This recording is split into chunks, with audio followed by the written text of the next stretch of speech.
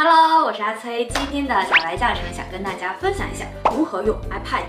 练字。哥几年前你跟爸妈说想要一个 ipad， 他们肯定会把你揍一顿，说就知道刷剧玩游戏。但是现在呢 ，ipad 的定义早就不是一个娱乐工具那么简单了，它是一个可以大大提高生产力的学习工具。阅读上网课、记笔记都会用到它。现在应该可以说是已经进入到了无纸化时代。那在 ipad 上面写一手好字也就变得尤其重要了。今天呢，我会从硬件呀、软件的各个方面来跟大家分享一下在 ipad 上面写字的小技巧，干货满满。首先就是硬件，很多小可爱都会遇到这样子的问题我明明在纸上写字挺好看的呀，怎么在 ipad 上就像是幼儿园的小孩写的呢？有这种问题的扣个1，我来看一下。那是因为我们的 ipad 屏幕还有这个 Apple Pencil 的接触面都非常的硬，非常的光滑，没有什么摩擦力，所以呢，我们需要通过一些辅助工具来增大它的摩擦力，比如类纸膜、笔套、笔尖套等等。我个人呢是非常推荐类纸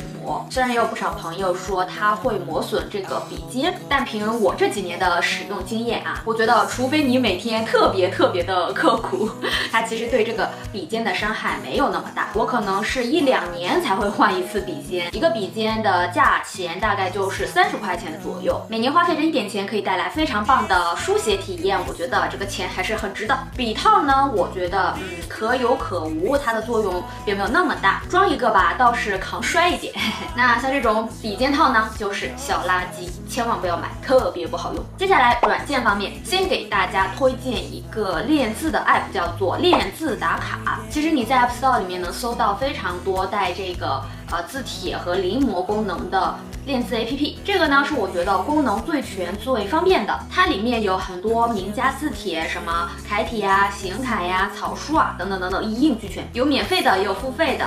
选一个自己最喜欢的就好了，别选多了就好像多选你就会多练似的。我选的这个唐仪行书就是免费的，点开下方可以调节字贴上字体的颜色边框的颜色、背景的颜色字体大小、字格类型、有无标点等等。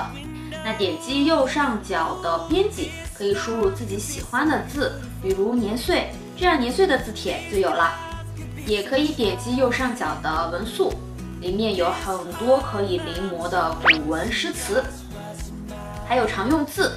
那我们就选一个常用500字吧。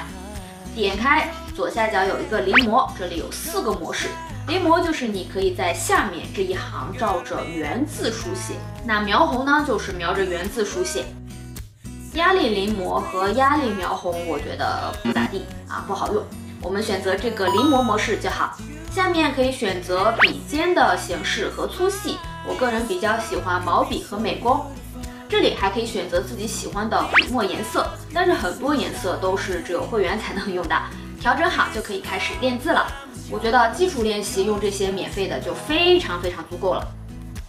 如果你不喜欢这个 APP 里的笔刷，也可以退出临摹模式，点击字帖导出，保存图片，用我们比较习惯的 procreate 来练习。新建一个 A4 画纸，点击右上角的小扳手，把刚才保存的字帖图片插入，点击适应屏幕，调整到合适尺寸，把这个图层锁了，然后新建一个图层来写字。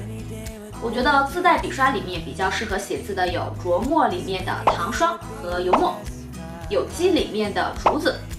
大家可以把笔刷的流线调到40%左右，这样写起来会更顺畅。俗话说得好，笔刷选得好，写字丑不了。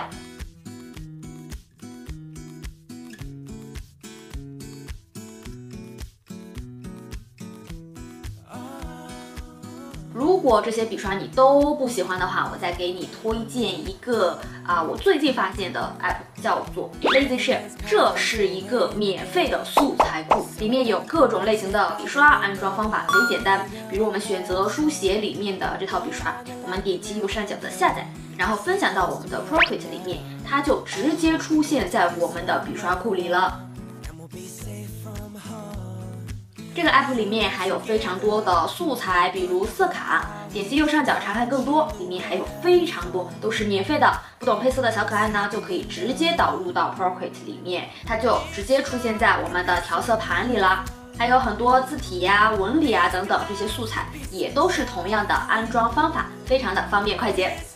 那今天跟大家分享的这些呢，可能不会让你一下子变成一个书法大师，但有了这些硬件和软件的帮衬，这字一定会写得又快又好，起码跟在纸上写的一样好。大家可以在这条视频的评论里交作业我也会不定时的去看作业的。那以上就是这期视频的全部内容啦，牵阿崔的手，幸福生活全都有，我们下期视频再见吧，拜拜。